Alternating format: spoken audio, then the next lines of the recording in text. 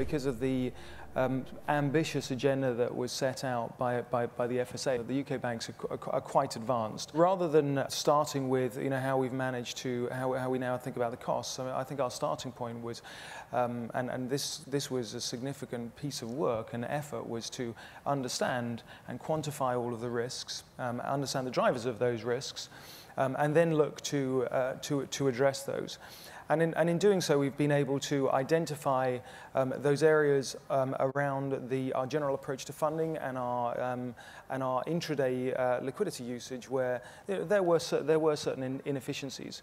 We've also been able to identify those activities and business activities, customer activities, which were somewhat costly from the perspective of the provision of liquidity or the provision of intraday credit. The most obvious identification of the change in the market has been in the short-term money markets, in the funding activity at the very short end. Our focus in terms of our pricing, in terms of our deposit gathering, and in terms of our lending is very much very much at the longer end of the maturity spectrum. We see bank treasuries looking really to standardize and centralize their liquidity management practices and policies.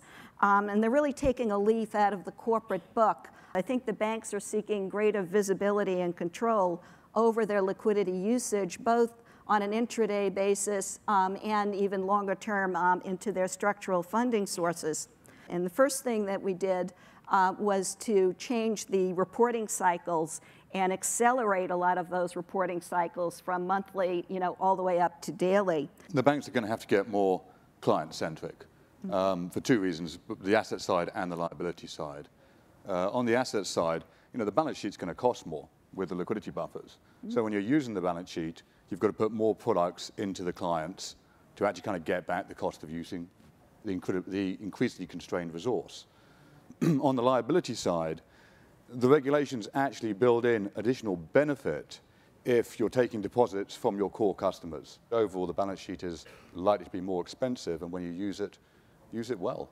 The new normal for banks is going to be a lot more client-centric, with less focus on proprietary activities. Banks will obviously look to deepen their client relationships because the use of the balance sheet is becoming much more expensive, and they're going to look at the cost-benefit of maintaining a relationship.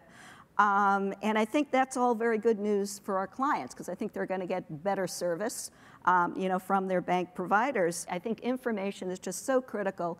We're all talking about how, in order to be able to manage liquidity more effectively, we have to have real-time or near-time visibility into those positions and into the flows. So I think information and data management will be a critical area of focus for the banks going forward. Also, key management and establishing greater control over flows between both buyers and suppliers. We, I think, are all collectively having to go through this experience of at a very detailed level, ensuring that the pricing that the products experience, these internal rewards, the transfer pricing, funds transfer pricing, however you want to describe it, is appropriate to the products, and that is that requires as a first step that you understand your clients and understand the products that your clients are purchasing. For a lot of the businesses, there's then the need to go through a almost complete transformation in the way that they think about their interactions with the clients and how they incorporate this internal dynamic into their business. The challenges that are now, coming to the fore are executing on the strategy and basically turning, some of the ad hoc short-term solutions into longer-term, more automated processes, basically getting rid of the Excel spreadsheets and all of the manual inputs and looking to a set of very standardized data sets that we can manage both internally and for the benefit of our clients. The main challenge has been pricing money correctly. Yeah. Largely, the cost of liquidity was forgotten about. The biggest challenge is explaining that lot to the business. Any initiative that supports standardization of reporting formats is critical for data management purposes. We're all trying to get to a point of standardization. and consistency. And so SWIFT, I know, is working on some new message types and XML formats that give more detail in terms of the transaction itself and advising and confirmations and the like.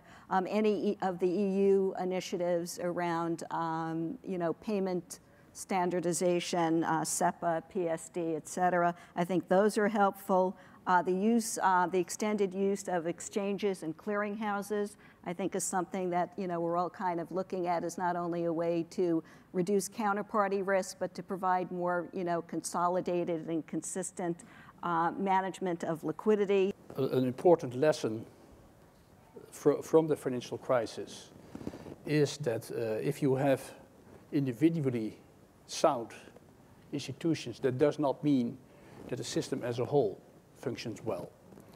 So one of the main lessons is that we have to focus our supervision more on the system as a whole. That's what we call a macro-prudential supervision nowadays. And what does that mean, macro-prudential supervision? That has at least four elements. One element is monitoring the financial system as a whole, trying to spot the risks early on. Another element, an important element that's being developed at the moment, is trying to find instruments for dealing with macroprudential supervision. And the part of the new Basel regulation can be seen as part of it, counter-cyclical buffers, for instance. But other instruments are loan-to-value ratio in housing markets, for instance. So instruments. And then the third element is thinking about a crisis management framework.